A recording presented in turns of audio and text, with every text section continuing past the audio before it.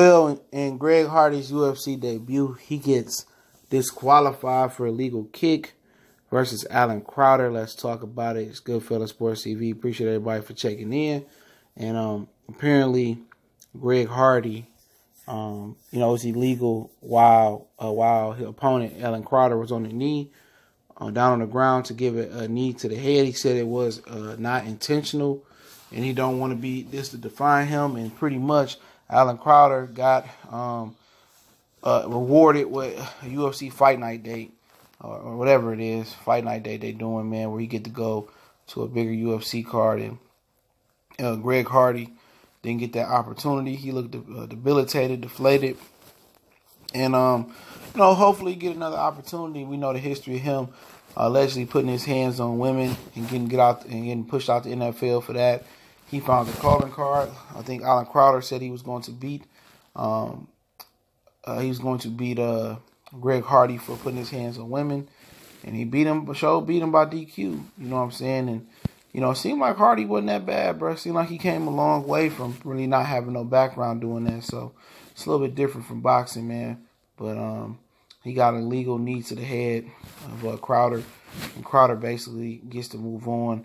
And I don't know if, Greg will go back to Island Fights and try to build his name back up, or will UFC give him another shot. But we already know he on thin ice with ESPN already. He shouldn't even have been featured on ESPN or ESPN Plus, I have to be exact, because all the stuff they talking about domestic violence and how Walt Disney and ESPN are so against domestic violence. But then again, they just paid a purse to Greg Hardy to come on UFC and get it on. So a lot of hypocrisy out here in networks, not only just in sports and life. But like I said before, see if he get another opportunity, or he got to go back to Island Fights and build himself back up. Like, he took it hard, too, just sitting there like, damn.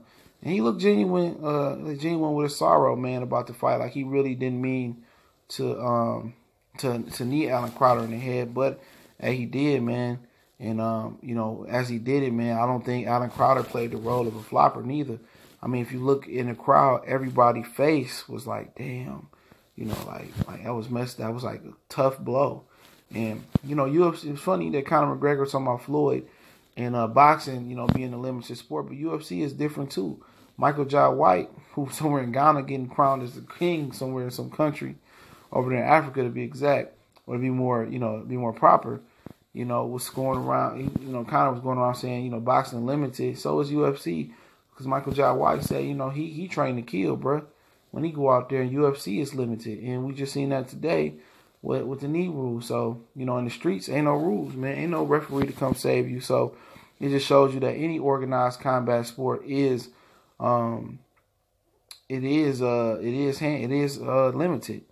But also TJ Dillashaw got beat up. I mean, coming down in weight.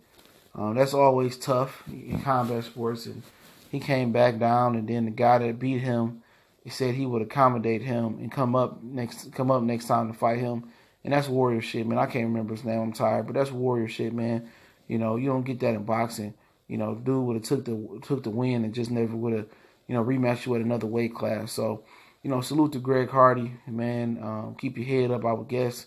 I don't like none of the heinous acts you done, but anybody that try to get their life together and try to find salvation and try to find, peace, or try to find a piece of some money in another sport and been on his best behavior so far, everybody deserves a second or even third chances sometimes, you know what I'm saying? One thing shouldn't define nobody's career. A lot of people made mistakes. Some mistakes are glorified more than most. But, hopefully he get on track. Hopefully he get another shot. If he got to go back to Island Fights and build up, so be it, man. Just a minor setback for a major comeback. Goodfellas Sports TV. Don't forget, we on Facebook, we on Twitter. Also, can reach out to me in the email if you got a business question, inquiry, or sponsorship.